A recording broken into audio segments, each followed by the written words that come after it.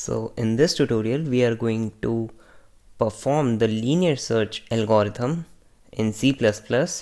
So linear search algorithm is a searching algorithm, and a search algorithm is basically used to search a particular element in a given list of records. So let's take an example of an array with some elements in it in an unsorted manner, or you can even take it in a sorted manner. That doesn't matter in case of linear search. So let's take some of the elements here. I'm just choosing the random elements, which you can see. So you can see that in this given array,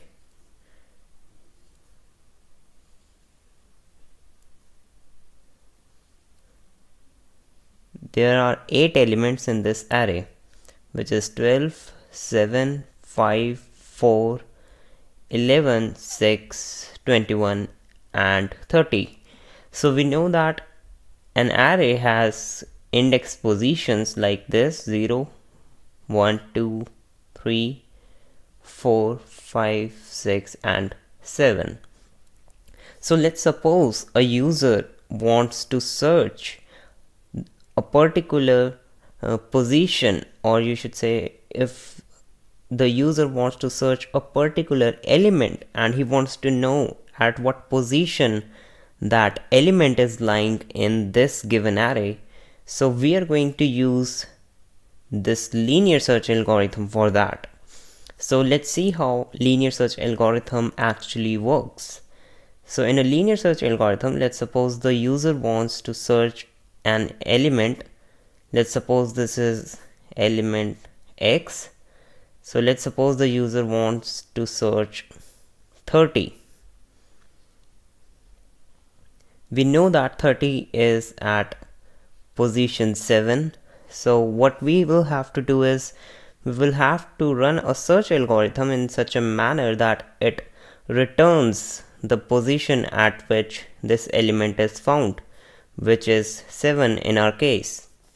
So in a linear search algorithm, what we are just going to do is the basic idea of a linear search says that we are going to compare this element that needs to be searched with each and every element of this given array or of any given or of records. So we're going to perform this linearly.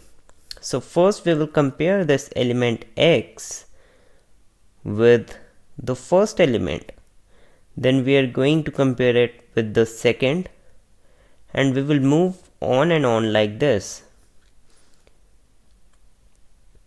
and we will do it until and unless the loop will run from the 0 position to the size of the array position, and this will just compare the values of X and the value at the index positions of this array. So whenever it will be able to find, it will be able to, if the comparison is successful, let's suppose at this moment the comparison is successful, and we know that for comparison we are going to use the if loop. So inside the if loop we are just, let's suppose this is an array. So we know that for comparison we can use an if loop. So if the array or the element at the index position I is equal to, which is a comparison statement, if it is equal to the item that we want to search for inside the given array, then we are just going to return the position at which this element is found. And we know that this comparison, this if statement, will go on from the 0 position to the last position of the array. So we are going to use a for loop for that case. So this for loop will run from the 0 position from this, and it will go up till the end of this array position, which is the size of the array, and every time we are going to just increment the value of I. So you can see that this is a linear method, and for every algorithm we are mostly concerned with the time complexity and also the space complexity. So in the case of linear search algorithm, the space complexity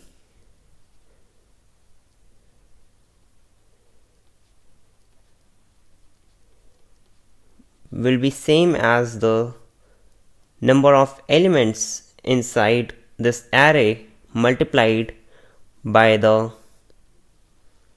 size of the data type, or if we are using the integer data type, we can just write it like this. So size is given in bytes. So in case of the linear search algorithm, the time complexity is big O of n, and you can see that if there are three cases, or more specifically I should say, there are three scenarios which we are going to see in case of every algorithm. The first scenario is known as the best case scenario. The second one is known as the average case scenario, and the last one is known as the worst case. So we are going to see or analyze these three cases in case of every algorithm that we will perform. So in case of the linear search algorithm, best case means that the element that you want to search is found at the first position. So this is the best case because the time complexity will be just big O of 1, and this is the case of linear search. So I should write here linear search. So best case means that your element is mostly found at the first or the second position. So that's the best case because it has taken a very less time. But we know that it is not necessary that the element is found at the first or the second element. So you can see that in the example, our element is found at the last position. So the best case will not be in this scenario because the value of x is 30 and it is found at the last position. In the average case, and average case means that your element is found in between, in the middle of the given list of records. So this is known as the average case. In the case of in the worst case, which we are going to talk about here, so the time complexity of the linear search algorithm will be big O of n. So this is the worst case scenario of the linear search algorithm, and we are going to consider this. So let's suppose we will be able to find this element x at the first position, then it is going to become the best case, else it is going to become the worst case. So let's suppose we have an array that has elements. Let's suppose it has 1 lakh elements inside it. So bigger companies have a lot of data, and let's suppose they have millions of records, and let's suppose we want to create a search algorithm where we want to search an element in this list of records. So let's suppose that the item that you want to search is lying at the last position of this array. So it is going to take a lot of time to just do this search algorithm. So linear search is definitely not the efficient search algorithm. So it is not efficient because if there is a very big list of records, it is going to take a lot of time to traverse from one position to the other. So it takes linear time. So this is the concept and the basic idea behind the linear search, and we have also talked about the time complexity. So let's now implement this in the CLine IDE. So first what I'm just going to do is I will create an array and I will initialize it with some values, with some random values. So let's suppose this is our array, and I will also initialize the size of the array as 6. And let's suppose the element that we want to search here is 3. Now what I'm just going to do is I'm going to make a function call here, which is the lsearch function, and I'm going to provide the array, the size of the array, and the element that we want to search. So this linear search function is going to return an integer value, and that is the position at which this element is found. So we will have to store it in some other variable. Let's suppose it is temp. So let's now write the linear search function here. It is taking the array as an argument and size and the item that we want to search. So we know that first we will have to create a simple for loop that runs from int I equals to 0, and it will go till the end, and we will increment the value of I after each iteration. So inside this for loop we are going to run a comparison statement. So we are going to compare the value at the index position I with the item.